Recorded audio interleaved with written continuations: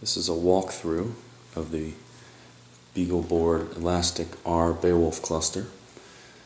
It's quite a mouthful. This is the original Open SciCal.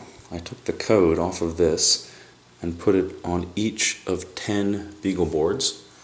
Each of those BeagleBoards has a 4 gig SD card with running the Open SciCal program, an Ethernet to USB adapter from Liquidware, connected with red Ethernet cables up onto 3 stacked hubs, so they all share the same LAN IDs and subnet mask. Only 2 of them are turned off in this case.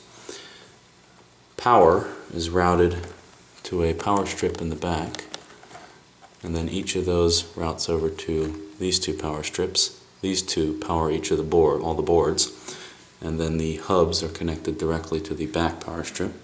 That back power strip is the main power, which comes over here to this strip, which serves only to measure the wattage and also the amps running and consumed by the Beagle Elastic R Beowulf cluster. And also, because the base hub is Wi-Fi, that allows me to access the cluster with Wi-Fi. So besides power, there's no other cable connecting this laptop onto it.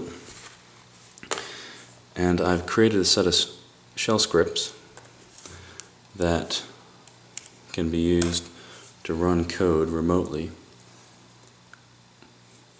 on the cluster. This is output generated from the cluster right now, running a semantic analysis, text-based word extractor. Extracts large, long phrases that have consecutive capitalized words, which is one of the things that Amazon's statistically improbable phrase generator uses.